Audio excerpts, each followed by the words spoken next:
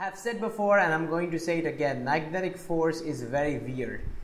But this time I'm going to explain to you exactly why it is weird, and let's take an example. Here is a magnetic field. That magnetic field is uniform and it is everywhere and it's directed into the board, into the screen. And let's consider a positive charge that is moving towards the right, as you can see over here. So here is the positive charge. Let's move it a little bit towards the left. It's positive and it's moving towards the right. So we have already seen that moving charges in a magnetic field experience a force, and that force that they experience is given by the Lorentz. Since the velocity is perpendicular to the magnetic field, the magnitude of that force is just QEB. We did that before, the same thing we're doing right now. And what's the direction of the force as seen by us? Well, the direction of the force is just going to be upwards. Okay, so let's write that down over here. The force will be upwards. Now here's something that you need to understand. This calculation, who is doing this calculation? Well, we are doing that calculation. So it's us, alright? So here we are, and we are the ones who are doing this calculation. So I'm going to call this as our reference frame. That means this velocity is the velocity seen by us of this charged particle. You may remember that velocity is frame dependent. So if you change reference frames, velocity is going to change.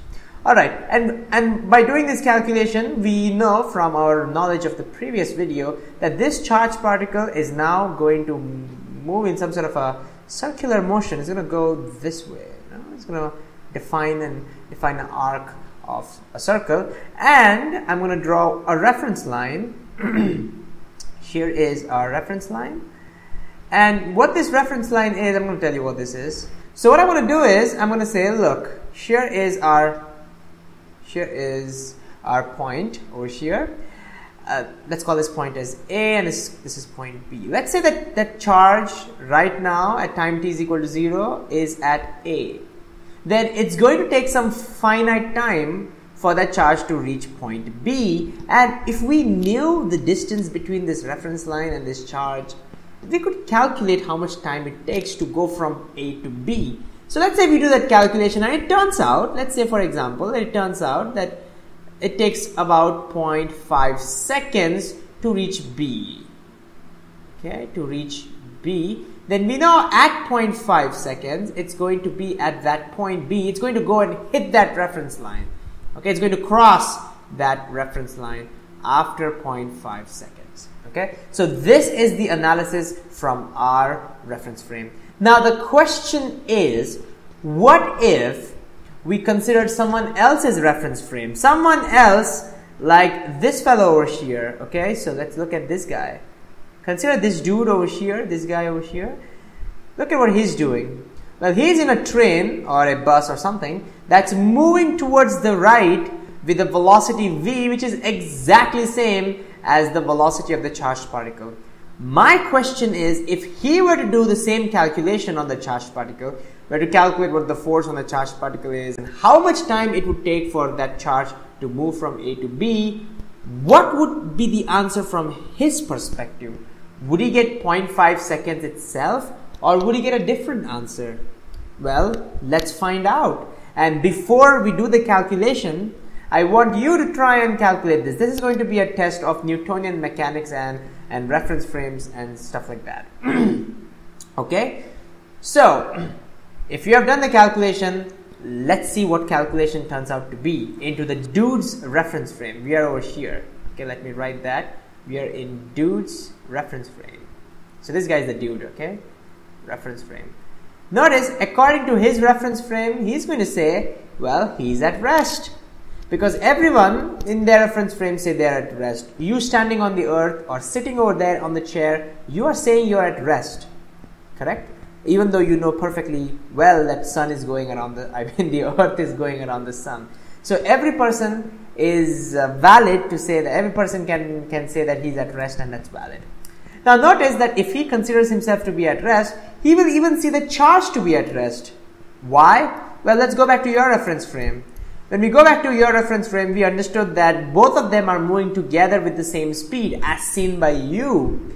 Therefore, they will both be moving together. And hence, from his point of view, that charge is not going to move at all. I think that makes a lot of sense, right? That charge is going to be at rest with respect to him. Okay, fine, that's normal relativity, that's Newtonian mechanics. So what's the big deal? The big deal is, what happens if he calculates the Lorentz force acting on that charged particle? Well, let's see what happens. Well, according to him, that Lorentz force, well, he's going to use the same formula, of course, Q times V cross B. But guess what? According to him, that velocity is 0 because that charged particle is not moving. And therefore, he's going to say, well, that Lorentz force is 0. You understand that?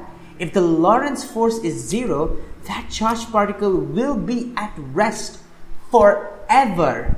Therefore, if you go and ask him, hey dude, what do you think is going to happen to that charged particle? Do you think that's ever going to go and hit this reference line? He's going to say, nope.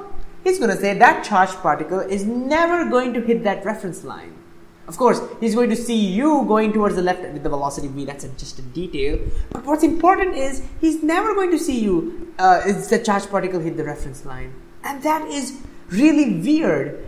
Because from one point of view, so from your reference frame over here, the charged particle goes and hits the reference line.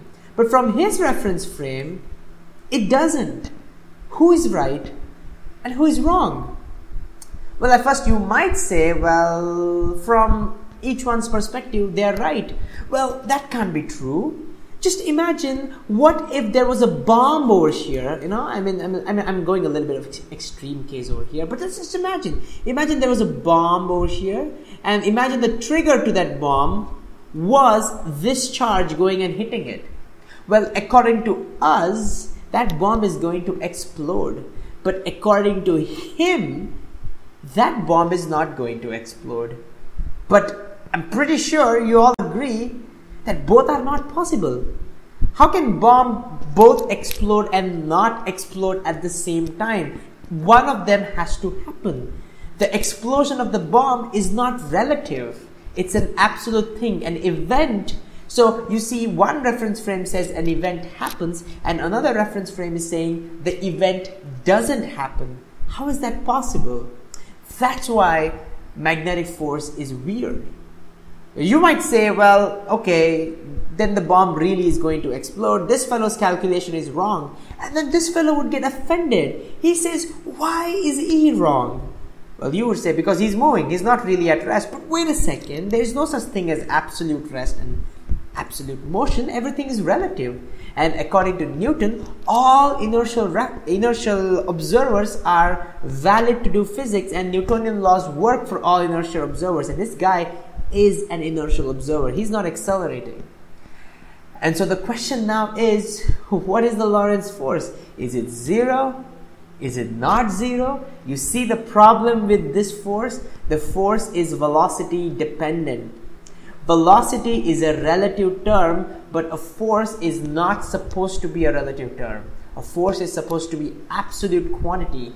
A force is supposed to be something that every inertial observer is supposed to agree on, because force gives acceleration, and acceleration is supposed to be an absolute quantity. And that's the problem with the Lorentz force. So we have an apparent paradox over here. So how do you solve that paradox? You understand? This is the problem with magnetic force. Magnetic force is weird. We're going to see the solution next time. Stay tuned.